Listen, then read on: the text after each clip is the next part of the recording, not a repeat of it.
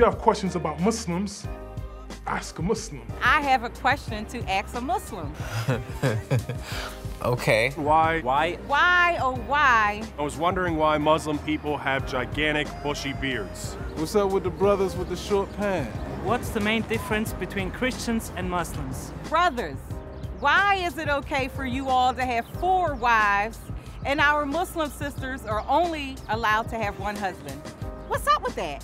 After 9/11, how have people as Muslims been treated in the United States? Oh, that's a very good question. 9/11 has had a profound impact on Muslims in the United States.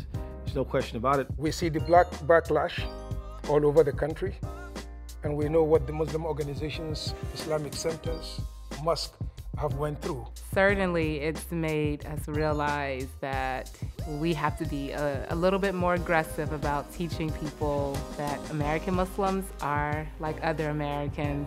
The net effect is, yeah, the temperature has turned up in terms of intolerance, but the Muslim community has come out of the mosque much more so. Many of us are African Americans, so there's no other place or culture we know. We need to show people that there's not a dichotomy between being American and Muslim. Thank you. Next question.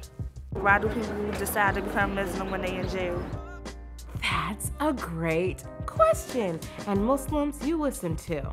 People decide to let God touch their heart wherever. God touches you, you don't get to pick the time.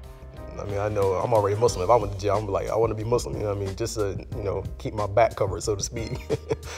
Islam, right, because of its historic kind of position in Black and Latino communities, has a variety of answers that people find really fulfilling, right? And so I think this is why you see this attraction.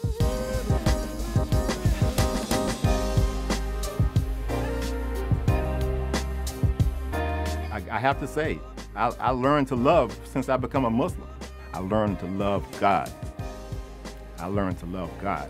Listen, if you want to know about Muslims. If you want to know about Muslims. Hey man, you got questions about Muslims? If you want to know about Muslims, ask a Muslim.